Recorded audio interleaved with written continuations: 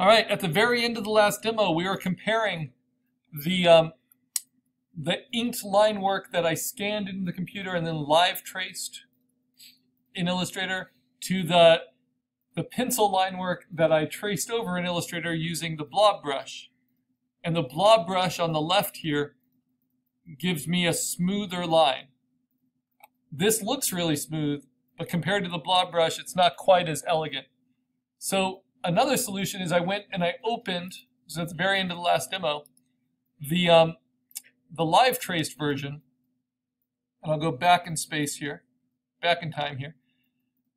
So there it is. There's that slightly wonkier W. And then I simply went to Object, Simplify, and long story short, it smoothed it out. I just set the Simplify settings a little bit to be a little bit less precise about the curve precision and the angle threshold. Now it helped me with almost everything, smoothing all the letter forms out. That W is now nice and clean, just as much as the blob brush. Where it didn't help me is the one place in my design where I want a sharp point, and that's at the corner of the mouth. So to get that back, what do? Well, I go to the pencil tool, and I'm going to simply draw in a sharp angle there.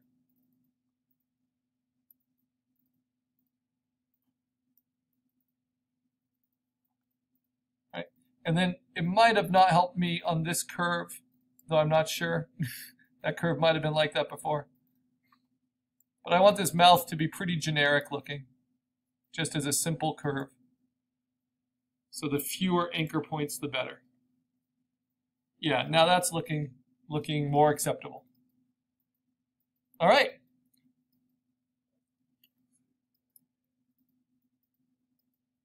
So I went through that whole process just to kind of show you the difference between bringing it in, might add a few more anchors here, bringing it in as a pencil sketch versus as an inked outline.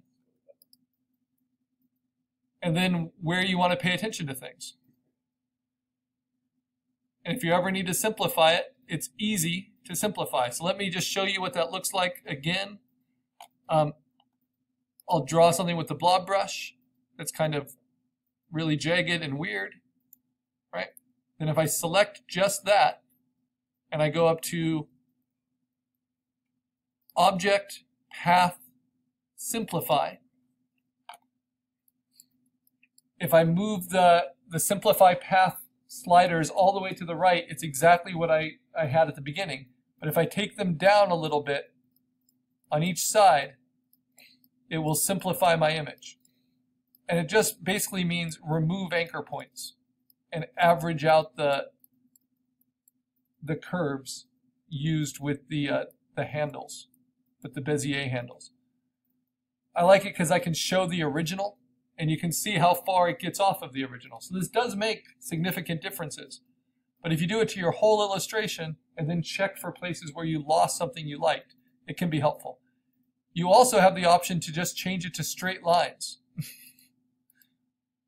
which doesn't make a whole lot of sense in this case. Oh, there we go. So if you don't want any curves at all between your angles, you can use Simplify to convert your curves into straights, which is kind of cool.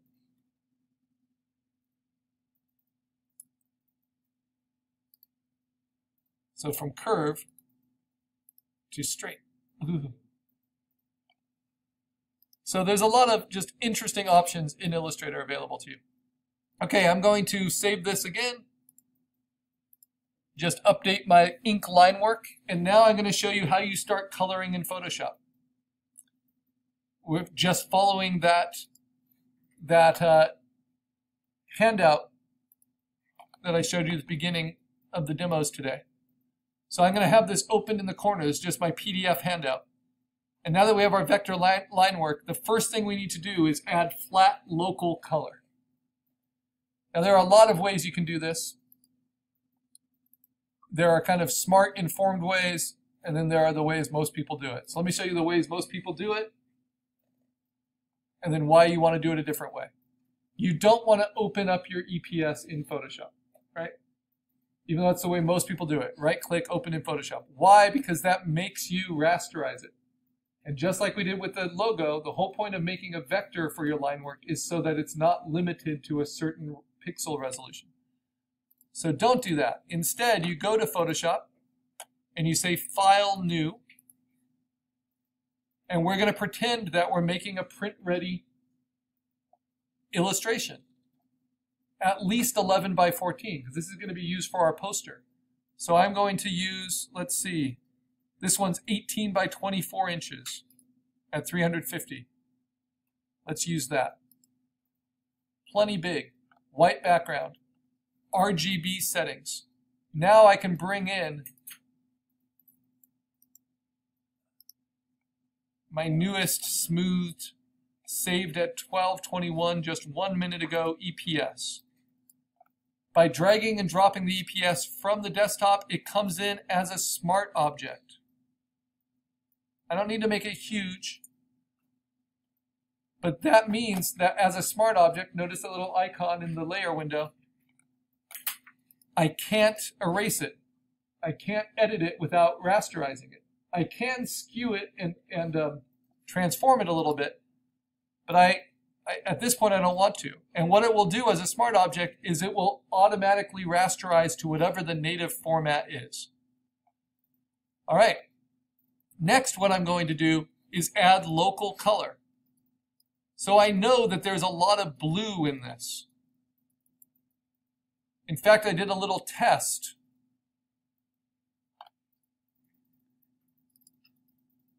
Just with my inking pen. And I kind of figured out, okay, what areas could be filled in to keep my design. So these are the areas I'm going to fill. Maybe I'll keep this open. It's kind of like a stencil, right? And even though it doesn't work well as a logo, these are the areas that I can safely paint in with color. So how do we do that? Well, I want to leave the mouth black, but everything else I want to have filled in with color, except the empty space. So I'm going to create a new layer that's between my black line work and my white background. I'm going to call this my flat local color layer. Local color simply means the color something is, no matter what the lighting. So for water, I'm going to make that local color blue. Right? I'm going to lock the background and call it flat white background. I shouldn't ever paint on that because eventually I'll turn it off because I want a free-floating spot illustration. And then my line work, I want to lock that as well because I don't accidentally want to warp it or change it or rasterize it. The only layer I want to work on at the beginning is my flat local color. I have my swatches open, and you can get to that under Window, Swatches. And the default swatches are the original kind of printing colors made with CMYK presses in the first half of the 20th century. So they're a nice beginning. And again, this is kind of the easy way to get started, not necessarily the best way. So I'm going to pick a blue color. And as soon as you overlap with the swatch, no matter what tool you're on, I'm going to be on the Magic Wand tool with contiguous turned on. But no matter what tool you're on, it will go to the ink dropper tool, and I'm going to pick a color. So I kind of like this light green cyan, right? And now, if I use the Magic Wand tool in my locked vector line work, I can pick a shape like that shape. And it will highlight within my lines. And there will be no discrepancy, right? It will go right to the outline because that's a smart layer. It's either black or it's not. Okay, then I'm going to move that selection because remember, selections are movable between layers. I'm going to move that to my flat local color layer, and I am then going to use not the gradation tool but the paint bucket tool and drop in that color. Right? Then I can hit Command D to deselect. And what does that do? it puts a flat color behind that one space. Now this is easy to do because I'm just using the magic wand and I'm filling in with local color the blues I want to use. So I'm going to use another blue here, go to the paint bucket, but look, if I try to use the paint bucket on my locked layer, it won't let me. That's a good thing. I need to go to my flat color layer and drop it in. Go to the magic wand again, pick another one. But I need to be on my vector layer. Magic wand again, pick another one, go to my flat color layer, pick a flat color. These can always be modified later. Drop it in.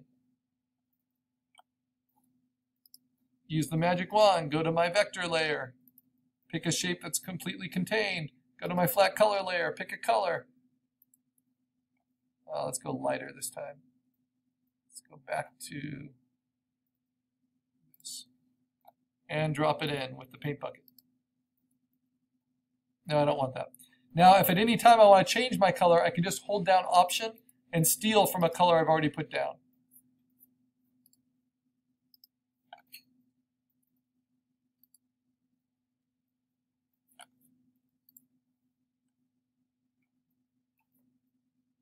What's another option? Let's see, this shape in here.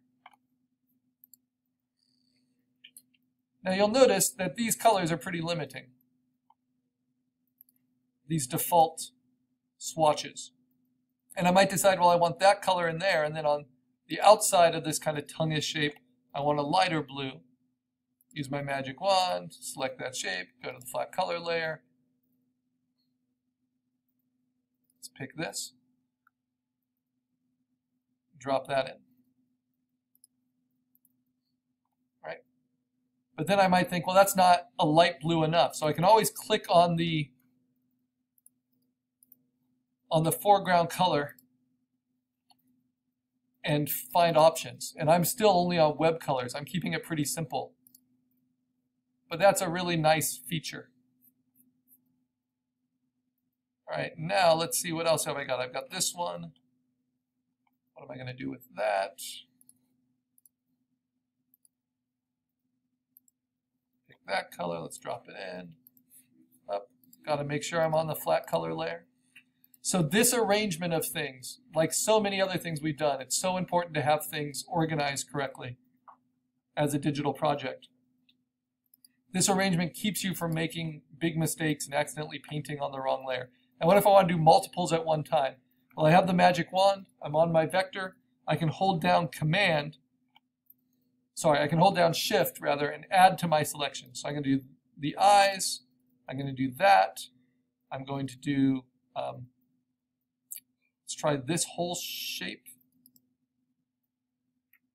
Nope, that doesn't work because that goes to the outside.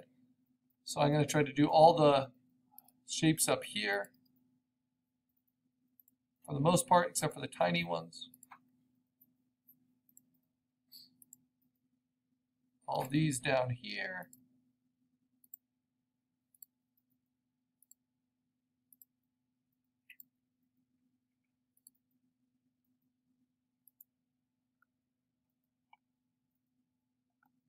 And remember, selections move.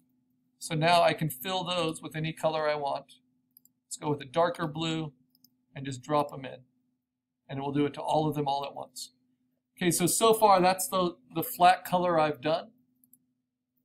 And so far that's my illustration with the black line work on top of it. Now this is where it gets a little trickier.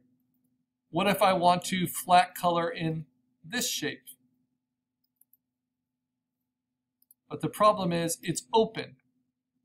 It's open right there and right there so that the whole thing fills in. Well, I have a few options. It would be difficult to use a lasso to deselect all of this. So this is what I tend to do. I go to my vector layer, and I might do something like deselect and make a duplicate of that vector that I then rasterize. And then I immediately go for a color overlay, and I'm going to set it to red so I know that